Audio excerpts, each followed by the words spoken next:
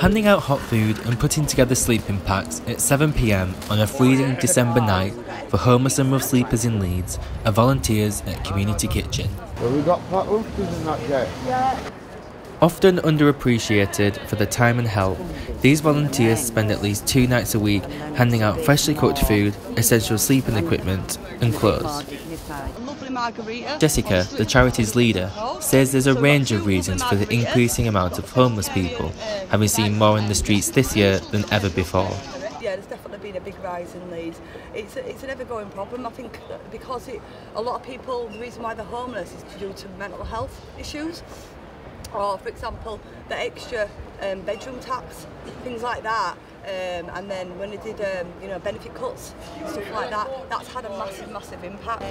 Jane, who didn't want to speak on camera, told me she's been using services like Community Kitchen for 3 years, having had financial problems due to her drug habit. At the outreach, she was provided with a complete set of winter clothes, shoes and sleeping bags. She said she couldn't have asked for a better Christmas present. According to the council, there were 15 rough sleepers in 2014, 13 in 2015 and less than 10 in 2017, a number Community Kitchen argue is much lower than reality. They've been told to not go under tunnels and certain areas that are dangerous, but that's where they will be. They're going to be in these little dark alleys and they're going to be in these little areas, so it's hard to do the count. Leeds City Council are asking for more time and patience from organisations like Community Kitchen.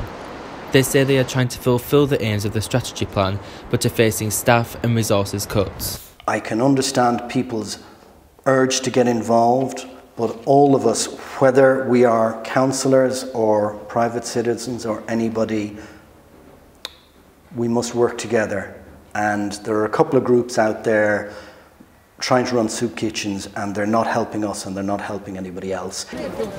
While the council says there's no quick fix, Community Kitchen is a lifeline to some of the most vulnerable in Leeds. Marriott reporting.